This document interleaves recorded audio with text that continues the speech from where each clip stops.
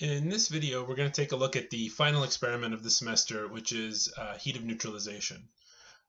So this experiment is going to focus on what you guys are learning in Chapter 6, which involves thermochemistry. So the topic that we're going to be looking at is calorimetry specifically, which is the process of accurately measuring the heat transfer during the course of a chemical reaction. So with calorimetry, you probably have seen in class things like the calorimeter constant, specific heat capacity. These are all things that we're going to be talking about today. Now the question is why would we want to measure something? Why would we want to measure the heat transferred by a chemical reaction? And there are several applications of calorimetry in real life. The most notable one that you can think of is determining the calorie content of food. So when you look at the label of food packaging, there is a certain amount of calories in that food. The way they come up with that is by determining how much energy is stored inside the food through calorimetry. Normally they don't do this for completed foodstuffs, but they'll do this for the starting materials, the raw products like flour or sugar.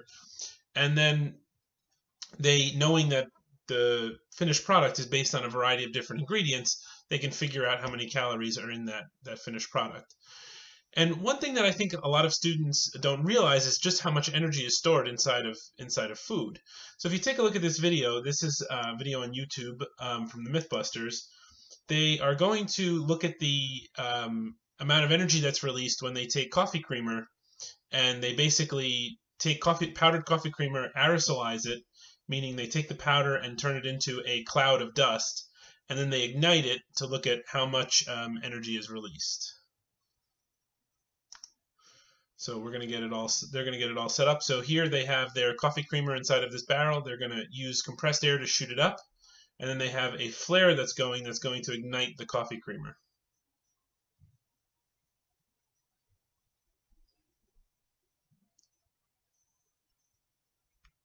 And there you go. So you can see that just from coffee creamer, a completely mundane item that we all have around our house, that there's such a tremendous amount of energy stored in there that you can get a very large fireball, probably one of the larger fireballs they produce on Mythbusters from coffee creamer. So with calorimetry, you can see that the amount of energy that's stored inside of an organic molecule is significant, and when it's released in the form of heat, which we can measure. Now there are other applications of calorimetry. Some are to determine how much energy is released by a reaction.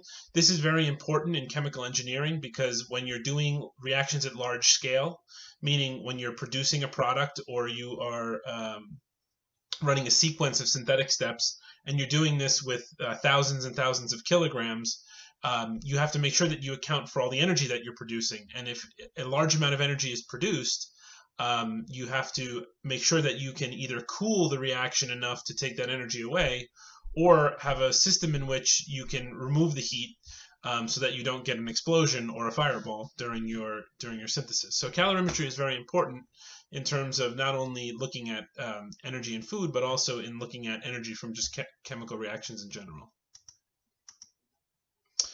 So the reaction that we're going to be looking at today is a neutralization reaction. So we have to go back to Chapter 4 and remember about acid and base reactions and metathesis reactions. So when we combine a base like sodium hydroxide and an acid like HCl, we should be able to predict the products. And doing what we normally do with metathesis reactions, we're going to exchange the partners. So we're going to put the H plus on the OH minus and the Na plus with the Cl minus. And that's going to give us water and sodium chloride. Now, one thing we don't talk about in metathesis reactions is that heat is produced. So if you remember back when you were doing experiments 4 and 5, in many cases we asked you to put your fingers on the test tube when you were running a metathesis reaction and see if heat was either absorbed or released. Well, in the case of the NaOH and HCl, there was no observable change with the exception of the fact that the test tube may have warmed up a little bit. So the only way we knew that this reaction took place was from the heat that was produced. And in class, you probably learned that we can treat heat as a reactant or a product. So in an exothermic reaction like this, now the reason why I know this one is exothermic is because the heat is written on the product side. So when heat is given off, it's an exothermic reaction. If I were to put this heat on the other side, and it were to be a reactant, then that would denote that it was endothermic or require energy. So in this case, this reaction is exothermic. And then we have to define what is the system and what is the surroundings. So in this case, because heat is being transferred and it's being released by the system, we have to define what the system is. And the system in this case is going to be the reaction. So the NaOH, the HCl, and the products, water and NaCl. And then the surroundings is going to be everything else. So all of these reagents and products are going to be stored inside of an aqueous solution. So there's going to be a whole bunch of extra water around that contain these ions, and that's going to be part of the surroundings. And then the test tube that this reaction was run in, or today in the beaker and calorimeter, those are also going to be the surroundings, so the heat can be transferred to those. And then finally, heat can also be transferred to everything else around it. So like if you have a hot cup of coffee and you put it on the bench top, that bench top is going to warm up from the coffee eventually. So in this case, where does energy flow? Well, energy is going to be flowing from the system to the surroundings because we see that heat is a product. And then if heat is flowing to the surroundings, what should happen to the temperature of the water? Well, if heat is being released, we would expect that the temperature of the water will increase. So that's what we're going to observe today.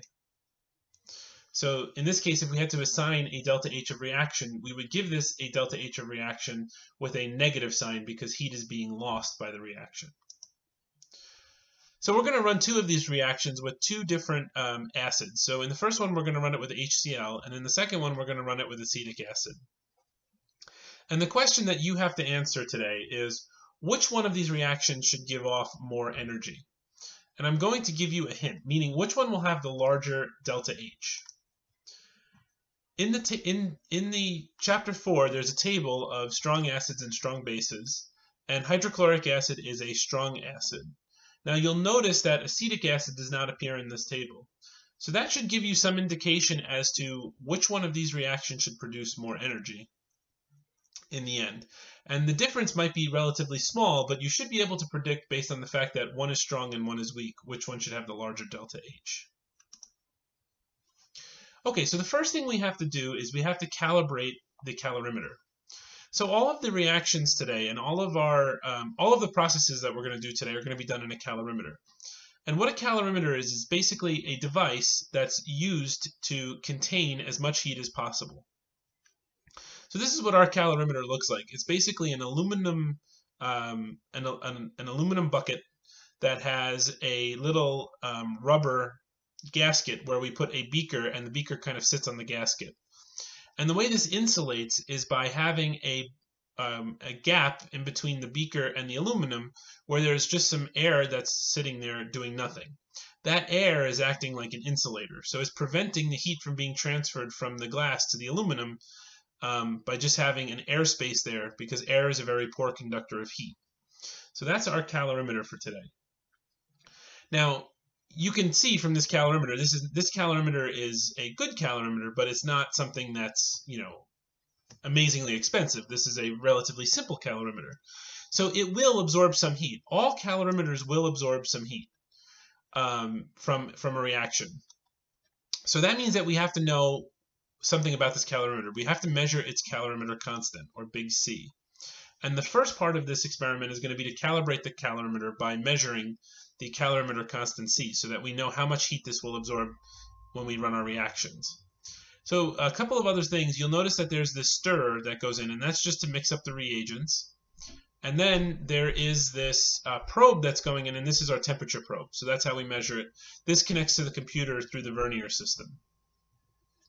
So the way that we're going to measure our calorimeter constant is by mixing hot water and cold water together, and using the heat transfer from the hot water to the cold water and the calorimeter to determine the amount of energy that is absorbed by the cold water and the calorimeter, and then to calibrate the calorimeter. So when we take the hot water and we pour it into the cold water inside of our calorimeter, heat is going to get transferred. And so our heat source in this case is the hot water, and the heat is going to go in two different directions. It's going to go to the cold water, and it's also going to go to the calorimeter. Now, most of the heat will go to the water because the calorimeter is designed to keep the heat in the water, but a little bit will go to the calorimeter, and that's what we're going to find out, how much heat goes to the calorimeter. So the classic thing in chapter 6 is to write what we call the Q equation, where we say that one thing is losing energy and other things are gaining energy, and because of conservation of energy, the left side must equal the right side, meaning our source of energy must equal the amount of energy that's transferred to the sink, and the sink in this case is the cold and the cold water and the calorimeter. Now the reason why I put a negative sign here is because we have to make sure that we account for directionality. The hot water is losing energy, and that is being gained positively by the cold and the calorimeter. So I have to put a negative sign here to make sure that we have this is to make sure that we have the correct directionality for everything. So now let's start plugging some things in. So if we want to know what the heat transfer for the hot is going to be, we use MC delta T. Now we have two different heat capacities in this case. We have what's called a specific heat capacity, and this has units of joules per gram degree Celsius, and therefore we have to have a mass and a delta T in order to get the joules out. The other heat capacity is just what we call the calorimeter constant, or just a heat capacity. It's not a specific heat capacity, but just a heat capacity. This has units of joules per degree Celsius, and what's built into this is all of the information, meaning the mass and all of the information about the mass is built into this constant. So we basically treat the calorimeter as one large constant. So we have, for the hot water, we have the mass of the hot water, the specific heat capacity of water, and then we have a delta T. For the cold water, we have the mass of the cold water, the specific heat capacity of the water, and delta T. And then for the calorimeter, we have the heat capacity for the calorimeter, or the calorimeter constant, times delta T. Now, what about delta T? So we remember from chapter 6 that delta T is equal to the final temperature minus the initial temperature. So one of the things that we have to be very careful with in this lab is making sure that we know what the final and what the initial is. So let's start with the hot water. So when this experiment starts, the initial temperature is going to be the temperature of the hot water. And then when we combine everything, the temperature of the hot water is going to come down, right? So let's say that we start with 60-degree water for the hot water. When we mix it with the cold water, the temperature is going to wind up being somewhere in between 60 degrees C and the temperature of the cold water, which is maybe 28 degrees C or something like that. So we're going to wind up with a temperature in between 60 and 28. So for the hot water, this is going to be the equilibrium temperature, which is the temperature that the mixture of the hot and cold reaches after they're mixed, minus the initial temperature, which was the temperature of the hot. So just keep this in mind, that we're going to get the equilibrium temperature minus the hot temperature, and this is going to wind up giving us a negative number. Now that is why the negative sign here is important, because it accounts for the fact that we have a negative delta T. And then if we do the other side, we have the cold water and the calorimeter. Now these two are going to start at the same temperature. So the way we think about this is that the cold water and the calorimeter are going to equilibrate before the experiment starts, and they're going to be at the same temperature. So it helps that we're using essentially room temperature water, meaning water that's been sitting out at room temperature. So that means that everything, by doing that, means that everything is going to be at the same temperature anyway. So even if the cold water came out of the tap a little cold, we allow it to equilibrate with room temperature to make sure that it's the same temperature as the calorimeter. So in this case, the cold water and the calorimeter are going to rise in temperature because we're adding the hot water to them. So in this case, we're going to get positive delta T's because the equilibrium temperature is going to be something higher than the cold temperature. So we're going to get positive delta T's there. And the signs are really important here. So now if we want to calculate big C, what we can do is we can move this whole term, M cold C, T EQ minus T cold, over to the left. So we're going to subtract that from both sides. And then I get that the hot minus the cold is equal to big C delta T. And then if I want to get C by itself, I can divide both sides by the delta T for the C, and then I get this expression right here. So what we're basically doing is we're figuring out the hot, we're figuring out the cold, and the difference between those two is the amount of energy that was absorbed by the calorimeter, right? So if the hot minus the cold was 0, then the calorimeter would have absorbed nothing.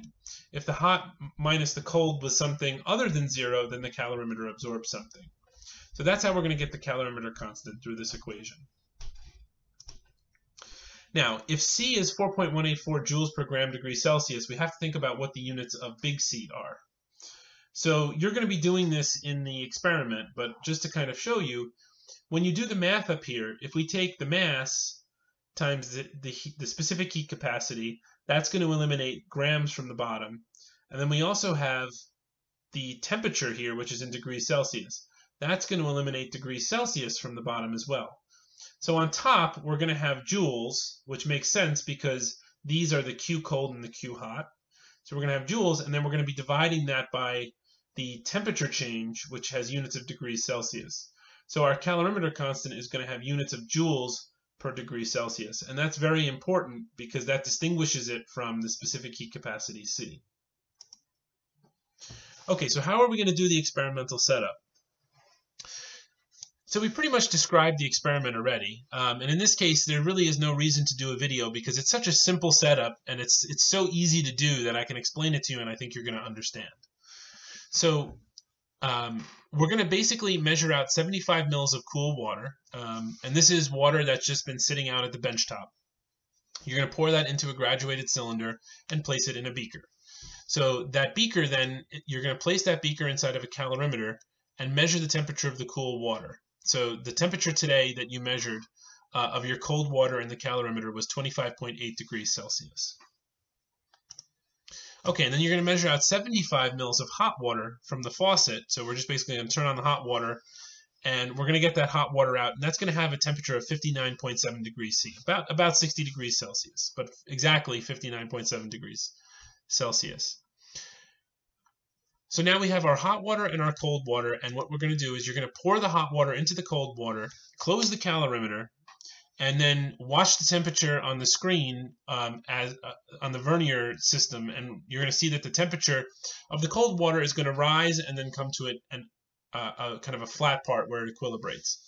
So that flat part that you reach is 38.5 degrees Celsius.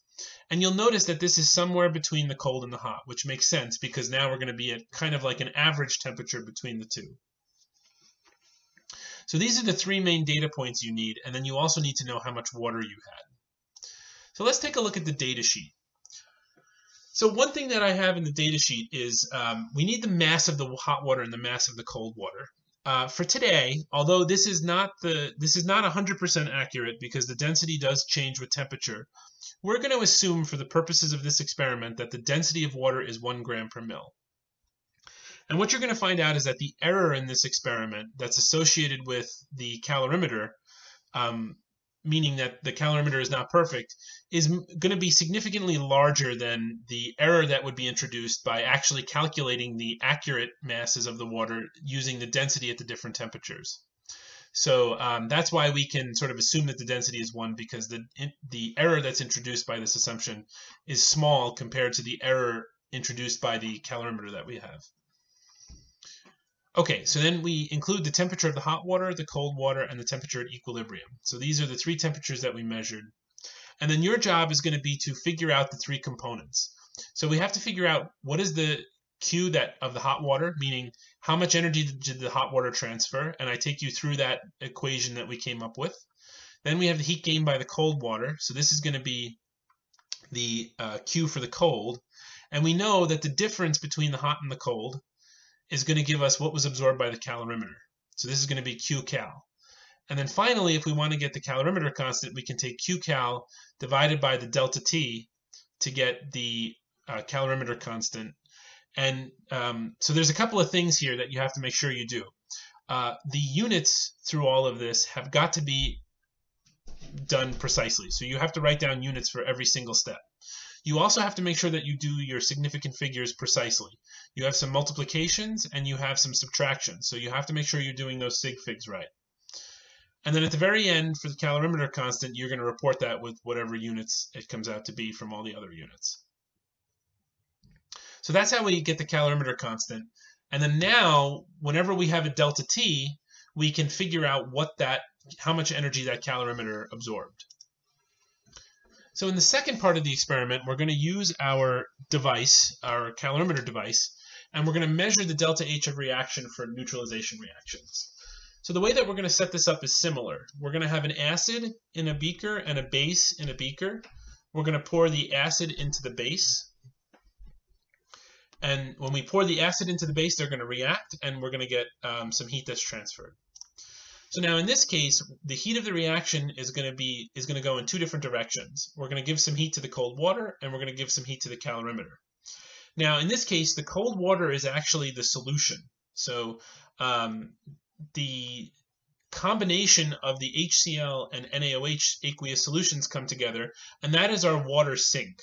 So it's the mixture, the liquid combination of the HCl and the NaOH gives us the cold water for this. So that's going to be our water.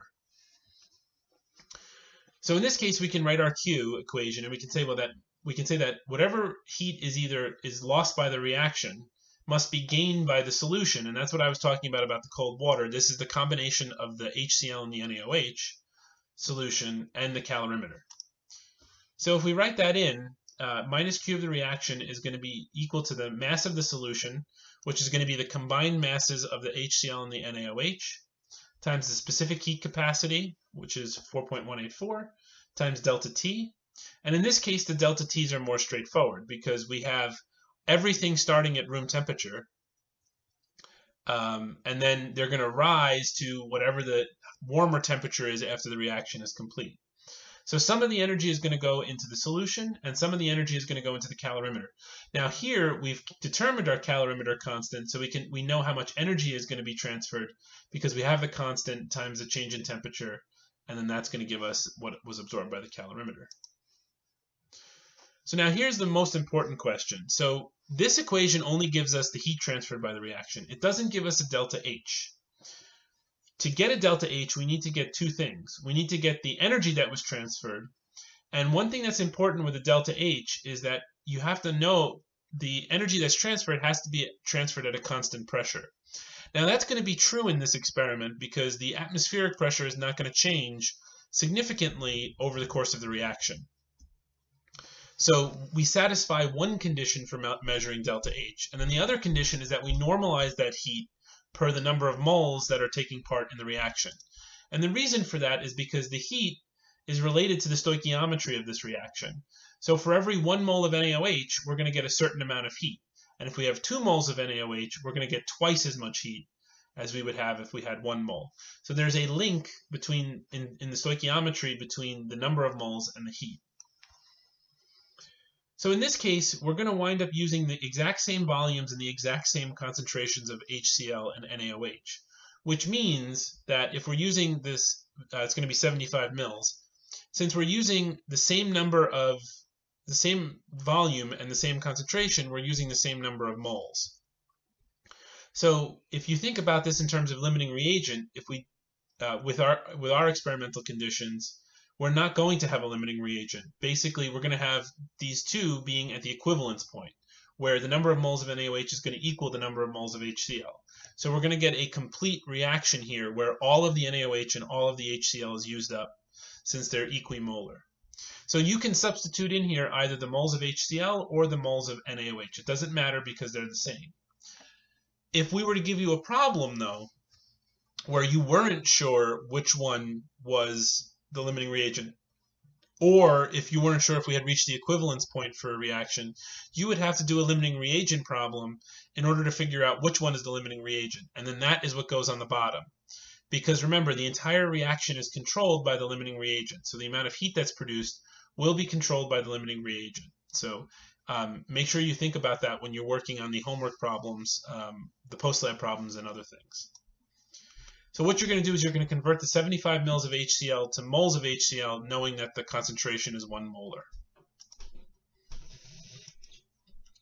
Okay. So for the experimental setup, here's what we're going to do in this case. We are going to we're going to measure out 75 mils of 1 molar NaOH with a graduated cylinder, and then we're going to place it in a beaker. So that's going to go into our calorimeter, and then we're going to measure the temperature. So the temperature of that NaOH is 24.7 degrees Celsius. And then you're going to measure out 75 mils of 1 molar HCl and measure its temperature. So in this case, the temperature of the HCl is the same as the temperature of the NaOH because they've been just sitting out equilibrating with the atmosphere. So when you stick the thermometer in, you get just about the same result. If they were different, then we would have to do something a little bit more complex to figure out what was going on. But in this case, because we've allowed them to equilibrate at room temperature, the average temperature is going to be 24.7 degrees Celsius. So then what you're going to do is you're going to pour the acid solution into the beaker with the base solution in the calorimeter. So you're going to open this up, pour your acid in, mix the two of them up, and wait for the temperature to come up to an equilibrated temperature. So the final temperature that you reach is 29.6 degrees Celsius. So heat was definitely released because our temperature goes up. So that was the first experiment, and then you're going to repeat this setup. But in the second time you repeat it, so you're going to take a fresh 75 mils of NaOH, take its temperature. Then you're going to take a fresh 75 mils of acetic acid of the same concentration, 1 molar, and you're going to run this again. And the data for this is given in part 3 of the data sheet. So we're going to compare the delta H of reaction for the strong acid relative to the weak acid, acetic acid. So if you look at the data sheet, I'll kind of walk you through. So you'll notice that we have part 2 and part 3, and you're given the same set of data. You're given the average temperature of the NaOH HCl, and you're given the temperature of the solution at equilibrium, which is 29.6 here, or 28.2 here. So the mass of the solution is going to be the combined mass of the acid and the base, and again, we're going to assume that the density is 1 gram per mil. So now we're going to work through and figure out what was absorbed by the solution. So this is going to be the mass of the solution, which is the combined mass, times the specific heat capacity times the temperature change, where this is the temperature at equilibrium, or the final temperature, minus the initial temperature, which is the temperature of the acid and the base. And then we're also going to measure the heat gained by the calorimeter using the calorimeter constant from part 1 times the change in temperature. So we get the combined amount of energy transferred. And then to get the heat of the reaction, we basically sum those up, and then we put the minus sign here because whatever is being gained by these is being lost by the reaction. And then you're going to calculate your number of moles of HCl or NaOH. The reason why we have HCl or NaOH is because in this case they are the same, and they're at the equivalence point, so there is no limiting reagent. And then I write here, if this was not the case, you'd have to calculate which reagent was the limiting reagent. And then you calculate the enthalpy of the reaction by taking the heat of the reaction divided by the moles of HCl. Now, you should note that in this final step, when you do this calculation, per convention, the units have to be in kilojoules per mole. So up here, you can have units of joules if you like, but down here, you have to have it in units of kilojoules per mole. So that's your target for this. And then the same goes for the acetic acid. And then at the very end, you can compare the heat of the reaction for the acetic acid and the heat of the reaction for the HCl. And then you could see if your hypothesis was correct. Based on knowing that one is strong and one is weak, which one should have the higher heat of reaction. So this takes you through the calculations. A couple of warnings about this experiment. When you're doing the data analysis, you have to have proper units for every line. So every line has to have a unit. Don't leave that out or you're going to lose points. You have to have proper significant figures for every line, meaning when you're given experimental data and you have to make sure that you follow the significant figures all the way through on every line. You will lose points if you don't do significant figures. And then the third warning is be very careful with signs. So all of the equations are designed to handle the signs.